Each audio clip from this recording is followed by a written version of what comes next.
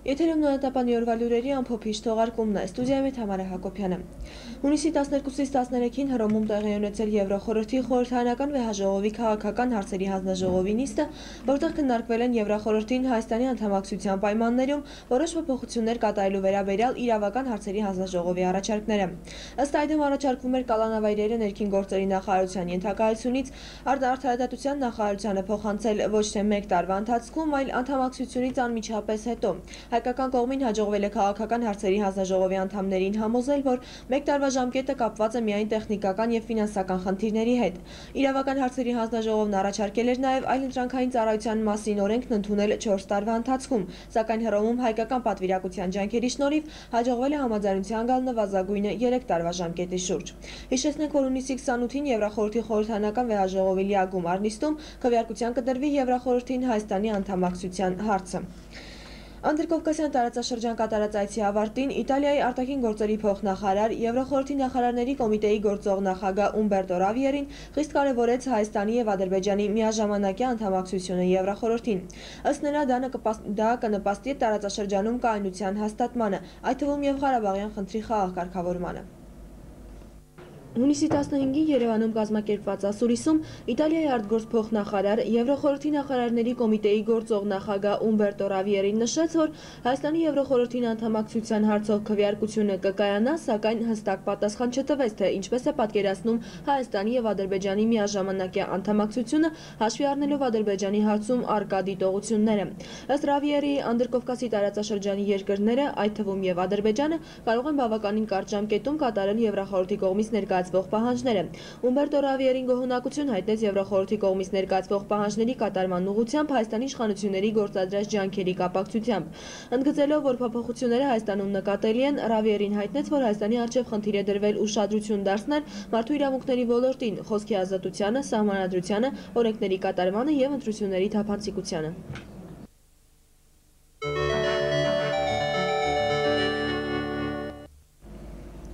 Այսօր Երևան է վերադարձել Հայաստանում Իրանի արտակարգ և լիազոր դեսպան Մոհամմադ Ֆարհադ Քոլեյնին, որը մեկ շաբաթ առաջ մեկնել էր Իրան։ Դեսպանի մեկնելու ժամանակ Զվարթնոցի օդանավակայանում տեղ գտած միջադեպի ուսումնասիրման նպատակով ստեղծված կառավարական հանձնաժողովը, որը գլխավորում է Հայաստանի Հանրապետության տրանսպորտի և կապի փոխնախարար Արա Աղաբեկյանը, առայժմ ձեռնպահ է մնում մեկնաբանություններից։ Իրանական աղբյուրից Նոյան տապանին հայտնի է դարձել, որ միջադեպի առնչությամբ Իրանի Իսլամական Հանրապետությունը բողոք է ներկայացրել Հայաստանին, սակայն Հայաստանի Հանրապետության արտգործ նախարարությունում ոչ հաստատեցին, ոչ էլ հերքեցին այս տեղեկատվությունը։ Այսօր Երևանի Մալաթիա Սեբաստիա համայնքի առաջին ատյանի դատարանում վերսկսվեց լուսավորության նախարարի նախկին պաշտոնակատար Մխիթար Սեբաստացի կրթահամալիրի նախկին տնօրեն Աշոտ Բլեյանի գործով դատավարությունը։ Դատանը վերջապես բերման էր ենթարկել գործի 6-րդ և 7-րդ դրվագներով գլխավոր վկային Երևանի Մայակովսկու անվան դպրոցի տնօրեն Գայանե Մկրտչյանին։ Հիշեցնենք, որ այս դրվագներով Բլեյանը մեղադրվում է պաշտոնեական դիրքի չարաշահման և կաշառակերության, մասնավորապես ավարտական վկայականներ վաճառելու մեջ։ Դատարանում վկա Գայանե Մկրտչյանի տված ցուցմունքներից պարզ դարձավ, որ նրա և տուժողների ցուցմունքների միջև կան մի շարք ակնհայտ հակասություններ։ Մկրտչյանը հայտնեց, որ ինքը դեռ ապրիլին իմացել է, որ տարեվերջին Բլեյանի հանձնարարությամբ պետք է լրացուցիչ վկայականներ տա, իսկ տուժողները դատարանում հայտնել էին, որ իրենք ավարտական վկայականներ ստանալու համար Երևանի Աբովյանի անվան դպրոցի տնօրեն Սարգիս Հովսեփյանին դիմել են հուլիսին, իսկ Բլեյանի մասին խոսք չի եղել։ Հովսեփյանն իր նախաքննական ցուցմունքներում նշել էր, որ վկայականների վաճառքից ստացված գումարի մի մասն ինքը տվել է Գայանե Մկրտչյանին, ինչը սակայն Մկրտչյանը դատարանում հերքեց, հայտարարելով, որ գումարն ամբողջությամբ տրվել է Բլեյանին։ Իդեպ Մկրտչյանի ամուսինը մի քանի անգամ ընդհատեց դատական նիստը, ցանկանալով կնոջը տանել, պատճառաբանելով, որ իրենց նորածին երեխային մի քանի ժամ շարունակ մենակ թողնել չեն կարող։ Վկան պատրաստվում էր լքել դահլիճը, սակայն նրան հավանաբար կանգնեցրեց դատավորի «դուք կրակի հետ եք խաղում» զգուշացումը։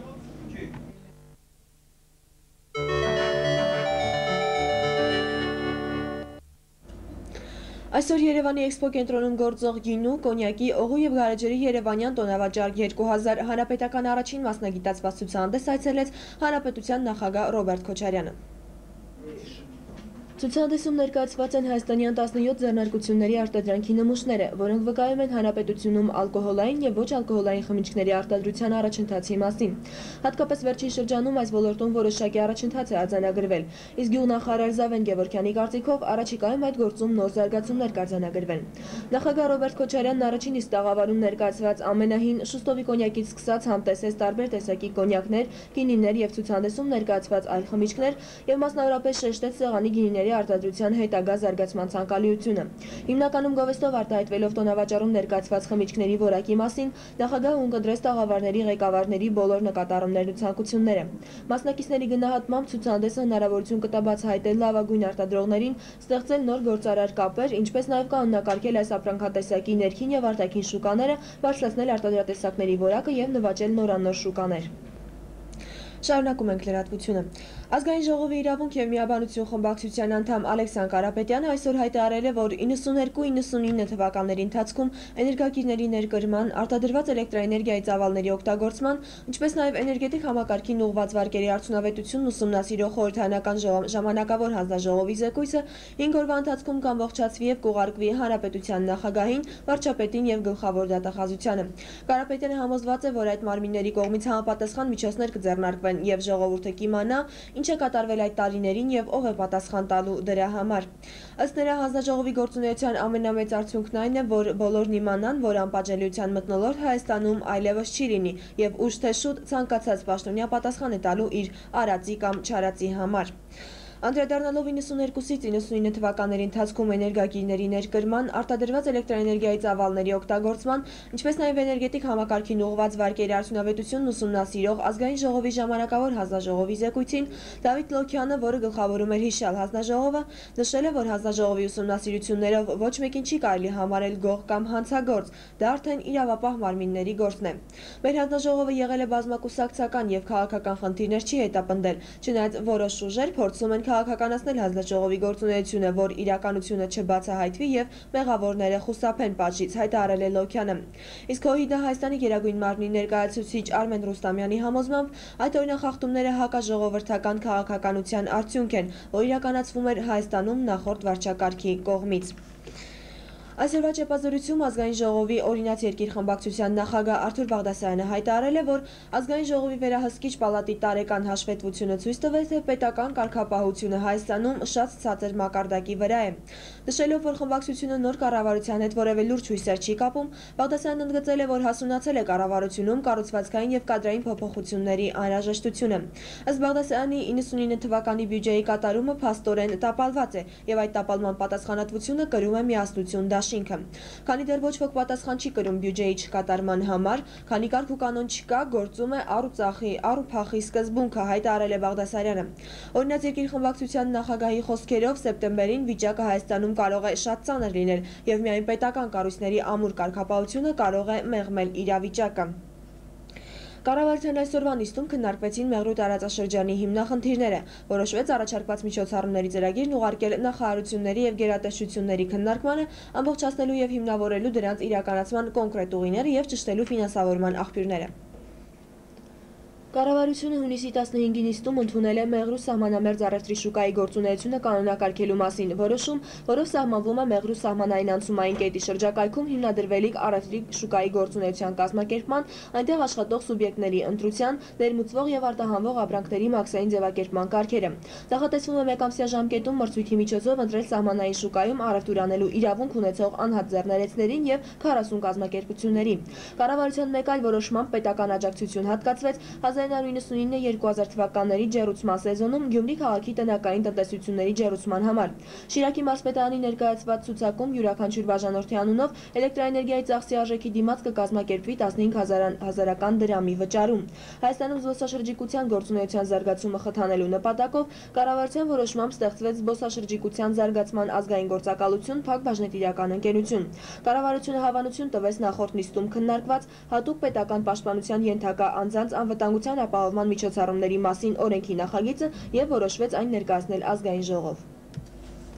Այսօր Երևանում սկսվեց տրանսպորտի և հեռահաղորդակցության կոմիտեի երրորդ եռակողմ հանդիպումը Հունաստանի, Իրանի Իսլամական և Հայաստանի Հանրապետությունների միջև։ Երկօրյա նիստին մասնակցում են Հայաստանի Հանրապետության տրանսպորտի և կապի փոխնախարար Աշոտ Գրիգորյանը, Իրանի համապատասխան դեպարտամենտի տնօրենը, իսկ հունական կողմից Հայաստանում Հունաստանի արտակարգ և լիազոր դեսպան Պանայոտիս Զոհրաֆուսը։ Հունիսի 16-ին հանդիպման ավարտին կստորագրվի համատեղ հուշագիր։ Նշենք, որ եռակողմ համագործակցության շրջանակներում ստեղծված 6 մասնագիտական կոմիտեներից 5-ի հերթական նիստերը այս տարի կանցկացվեն Երևանում։ Այսօր ճարտարապետի տան Դինո ակումբում կայացավ Հայաստանի նախկին վարչապետ, Ազատություն կուսակցության նախագահ Հրանտ Բագրատյանի «Հասարակություն և պետություն» գրքի ռուսերեն հրատարակության շնորհանդեսը։ Հայաստանի նախկին վարչապետ Հրանտ Բագրատյանի «Հասարակություն և պետություն» գրքի առաջաբանը գրել է Ռուսաստանի նախկին վարչապետ, անցման շրջանի տնտեսություն ինստիտուտի տնօրեն Եգոր Գայդարը։ Ապրիլին գիրքը ներկայացվել է ռուսական լիբերալ-դեմոկրատական ակումբում և ըստ հեղինակի բացառիկ դրական ընդունելության է արժանացել։ Գրքի երևանյան շնորհանդեսի մասնակիցները դրվատեցին գրքում արտահայտված բազմաթիվ ուշագրավ և հետաքրքիր գաղափարները, նշեցին, որ գրքում հիշատակված աղբյուրների զուտ ուսումնասիրությունը մի ողջ ինստիտուտի գործ է։ Փիլիսոփա Վարդան Ջալոյանն օրինակ որպես ամենադիպուկ բնորոշեց արևելյան և արևմտյան մտածողությունների համեմատությունը ներկայացնող հատվածները։ Սակայն գիրքն ամենից ավելի լավ կարող էր ներկայացնել ինքը Բագրատյանը, ըստ որի նպատակը տնտեսագիտական մտքի հիման վրա հայ ժողովրդի պատմության վերաիմաստավորումն էր։ Ըստ շարադրված տեսության ժողովուրդը զարգացում կարող է ունենալ միայն այն դեպքում, երբ պետությունը ոչ թե կենտրոնացնում է իր ձեռքում սեփականությունը, այլ ցրում է այն, ստեղծելով սեփականատերերի լայն խավ։ Իդեպ ուսումնասիրելով հայ ժողովրդի պատմությանը նվիրված համարյա ողջ գրականությունը, Հայաստանի նախկին վարչապետը հանգել էր մի տխուր եզրակացության։ Համարյա թե բացի խորենացուց ես չեմ տեսել պատմաբան, որը ինքնակնդատական մի նախադասություն տարբերություն գրի դրան։ Այդ ամբողջ պատմությունը մեր հարևանների մեղքերի պատմությունն է։ Եվ սա ինձ համար անընդունել է։ Այսպիսի մտածողությամբ, ինչպես նաև պատժել, չարաշահումներ, նախկիններ և այլ բառապաշարով սնվող մեր հասարակությունը, ըստ Բագրատյանի, ապագա ունենալ չի կարող։ Հայաստանի քաղաքացիական ավիացիայի գլխավոր վարչությունը աշխատանքներ է տանում Երևան-Դելհի Երևան չվերթի վերականգնման ուղղությամբ։ Վերջերս վարչության պետ Վյաչեսլավ Յարալովի Դելհի կատարած այցելության ընթացքում այդ հասցի շուրջ ձեռք է բերվել նախնական պայմանավորվածություն։ Նշենք, որ մոտ 1 տարի առաջ փակված չվերթի վերաբացումը հնդկական կողմի նախաձեռնությունն է։ Իդեպ չեն հաստատվել լուրերն այն մասին, որ Airbus ընկերությունից վարձակալված A310 ինքնաթիռը հայկական ավիաուղիները իր հերթին վարձակալման է հանձնելու հնդկական ավիաուղիներին։ Հերբեցին նաև օդային ճանապարհով հանրապետությունից մեկնելու համար սահմանված հարկի գումարի ավելացման մասին լուրերը։ Հուլիսի 1-ից կսկսի գործել երևանյան առաջին ջրաշխարհը, որի շինարարությունը սկսվել է 1 տարի առաջ։ Աննա Բաղդասարյանի տեսանյութը։ Վալենսիա սահմանափակ պատասխանատվությամբ ընկերության նախագահ Խաչիկ Խաչատրյանի հավաստմամբ Երևանյան ջրայգին ամբողջությամբ համապատասխանում է ջրայգիների միջազգային ասոցիացիայի պահանջներին և չափանիշներին։ Ջրայգու ջրային ծավալը կազմում է 2.958.000 լիտր և օգտագործվում են բացառապես ստորգետնյա աղբյուրների ջրերը, ինչը Խաչատրյանի խոսքերով որևէ կերպ չի ազդում Նորքի զանգվածի ջրամատակարարման վրա։ Այգու ձևավորումն ու սարքավորումները ապահովում է իսպանական Action Park ֆիրման։ Այգում կան 10 տարբեր ջրային սահուղիներ, արհեստական ծովափ, մանկական հրապարակ, տարբեր ատրակցիոններ, ինչպես նաև սննդի և առևտրի ծառայություններ։ Նշվեց նաև, որ մուտքի տոմսերի արժեքները համապատասխանեցված են տարիքային և հասակային ցուցանիշներին։ Մասնավորապես, մինչև 90 սանտիմետր հասակ ունեցող մանուկների և թոշակառուների համար մուտքն անվճար է լինելու, մինչև 119 սանտիմետր հասակ ունեցող երեխաների համար 2000 և 120 սանտիմետր բարձրի դեպքում 3000 դրամ։ Երեկոյան ժամերին այգում մեծահասակների համար կկազմակերպվեն տարբեր շոուներ։ Խաչատրյանի կարծիքով ջրայգին օրական կունենա ավելի քան 600 այցելու։ Ջրաշխարհի տնօրենը մալազիացի Սիմ Չուկինգը վստահեցրեց, որ այգում անվտանգության բոլոր նորմերն ապահովված են և արվում է ամեն ինչ բարձրորակ փրկարարներ պատրաստելու համար։ Նա հայտնեց նաև, որ այդ նպատակով կազմակերպվել են 6 շաբաթյա հատուկ դասընթացներ և ջրայգին կունենա 40 փրկարար։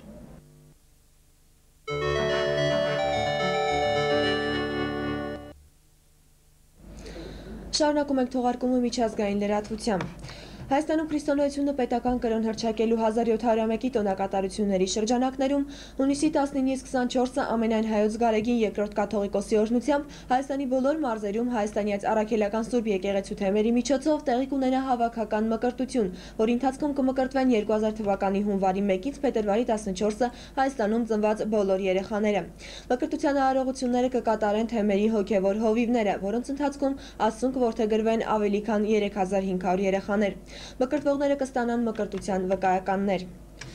Աշխարհի ավելի քան 10,000 հայեր ուխտագնացություն են կատարելու դեպի Իրանի հյուսիս-արևմուտքում գտնվող Սուրբ Թադեի վանք։ Արևմտյան Ատրպատականի իսլամական առաջնորդության և մշակույթի գերատեսչությունն ասել է, թե այդ ուխտագնացությունը կկայանա հուլիսի 27-ից 30-ը։ Ըստ նրա, ուխտագնացության կապակցությամբ բարեկարգվելու են ճանապարհները, ապահովելու է էլեկտրականության և ջրի մատակարարումը, ինչպես նաև բժշկական սպասարկումը։ Արարողությանը մասնակցելու է Մեծի տանն Կիլիկիո Արամ առաջին կաթողիկոսը։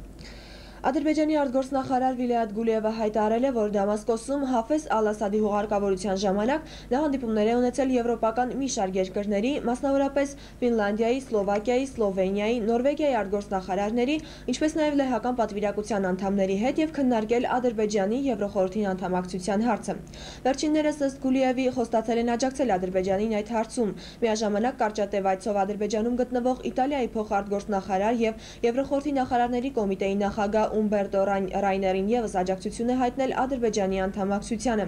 Նա նաև գոհունակությամբ նշել է, որ Ադրբեջանը քայլեր է իրականացնում իր օրենսդրական դաշտը եվրոպական չափանիշներին համապատասխանեցնելու ուղղությամբ։ Ռուսաստանի Դաշնության նախագահ Վլադիմիր Պուտինը Բեռլին է ժամանել Գերմանիայի կանցլեր Գերհարդ Շրոդերի հետ բանակցությունների համար։ Երկու ղեկավարները կքննարկեն ամենայն հավանականությամբ տնտեսական հարցեր և վերջին տարաձայնությունները արտաքին քաղաքականության բնագավառում։ Պուտինը կփորձի հասնել Գերմանիային ռուսական 30 միլիարդանոց պարտքի մի մասի դուրսգրման, սակայն Պուտինին հեշտ չի լինի դրան հասնել։ Քննարկվելու են նաև Չեչնիայի և Վլադիմիր Գուսինսկու ձերբակալության հարցերը։ Ռուսաստանի անվտանգության խորհրդի քարտուղար Սերգեյ Իվանովը կարծիք է հայտնել, որ վերջերս Մոսկվայում Մեդիամոստի ղեկավար Վլադիմիր Գուսինսկու ձերբակալությունը դիմակայություն չի առաջացնի իշխանության և գործարար ընտրախավի միջև։ Եթե գլխավոր դատախազությունը ձերբակալելով Գուսինսկուն գործել է օրենքի շրջանակներում, ապա անվտանգության խորհուրդն այդ գործողությունները կհամարի օրինաչափ, այսօր լրագրողներին հայտարարել է Իվանովը։ Միաժամանակ ըստ նրա խախտումների բացահայտման դեպքում համապատասխան կառույցները կպարզեն բոլոր հանգամանքները։ Գերմանիայի կառավարությունը և էներգետիկական ընկերությունների ներկայացուցիչները պայմանավորվածության են հասել մինչև 2025 թվականը երկրում բոլոր ատոմային էլեկտրակայանների փակման վերաբերյալ։ Այդպիսով Գերմանիան կդառնա առաջին խոշոր արդյունաբերական տերությունը, որ որոշել է հրաժարվել ատոմային էներգետիկայից։ Հավայները դարձան առաջին ամերիկյան նահանգը, որը օրենսդրական կարգով օրինականացրեց մարիխուանայի օգտագործումը բժշկական նպատակներով։ Հավայների նահանգապետ Բեն Կաետանոն ստորագրել է օրինագիծ, որն արդեն հաստատվել է նահանգի օրենսդիրների կողմից, սակայն ամերիկյան դաշնային օրենքները արգելում են մարիխուանայի օգտագործումը բուժման համար և արդարադատության նախարարությունը մտադիր է բողոքարկել բուժման համար մարիխուանայի օգտագործումը թույլատրելու մի շարք նահանգների օրենսդիրների որոշումները։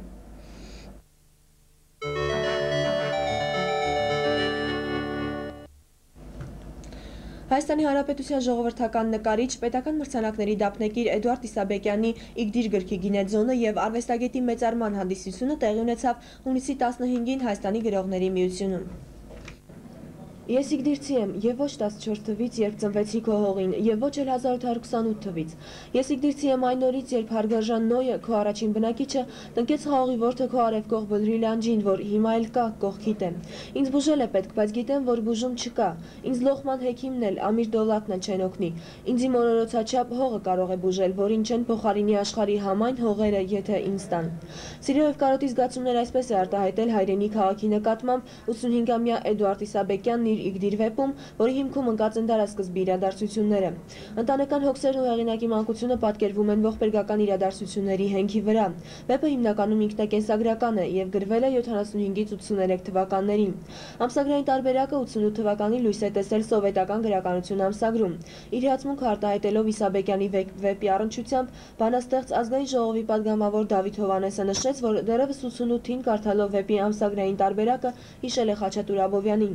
Նրա խոսքերով, ինչպես Աբովյանը, այնպես էլ Իսաբեկյանը հիշվելու են որպես մեկ ստեղծագործության վարպետ։ Ըստ Դավիթ Հովհաննեսի Իգդիր վեպը մի յուրօրինակ հանրագիտարան է, որից ամեն ինչ կարելի է իմանալ Իգդիր քաղաքի, Իգդիրցու կենցաղի սովորույթների մասին։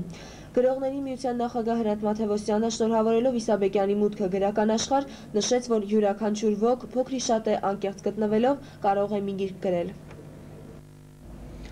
Հայաստանի մշակույթի, երիտասարդության հարցերի և սպորտի նախարար Ռոլան Շարոյանը երկօրյա այցով գտնվում էր Տավուշի մարզում, ոլորտին վերաբերող ցավոտ խնդիրներին տեղում ծանոթանալու և լուծումներ տալու նպատակով։ Տավուշի մարզպետարանում մարզպետ Արմեն Ղուլարյանի և նախարար Ռոլան Շարոյանի գլխավորությամբ ստեղծվեցին 3 աշխատանքային խմբեր, որոնք մարզի տարբեր շրջաններում կատարեցին ուսումնասիրություններ երիտասարդության զբաղվածության և հեռանկարների, մշակույթի տների ու ակումբների, դրանցում գործող ստեղծագործական խմբերի վիճակի, մարզական բազմաթիվ խմբերի և կրթօջախների շենքային վիճակի, նշված ոլորտներում աշխատանքի վերակազմակերպման, նոր հաստիքների ստեղծման և հաստատման, բազում այլ խնդիրների լուծման ուղղությամբ։ Աշխատանքային խմբերն այցելեցին մարզի քաղաքներն ու շուրջ 150 գյուղեր, ունկնդրեցին բնակչության առաջարկներն ու հոգսերը։ Շարոյանը հավաստեց, որ նախարարությունը հետագա վերլուծության արդյունքում ձեռնամուխ կլինի մարզում երիտասարդության զբաղվածության և սպորտի հետագա զարգացման ուղղությունների հարցում նոր ռազմավարական պլանի մշակմանն ու կիրառմանը։ Նախարարը խոստացավ, որ նախարարության ենթակայության տակ գտնվող ոլորտների և օբյեկտների պահպանման ու զարգացման հարցում կդրսևորվի առավել ուշադիր վերաբերմունք և հոգածություն։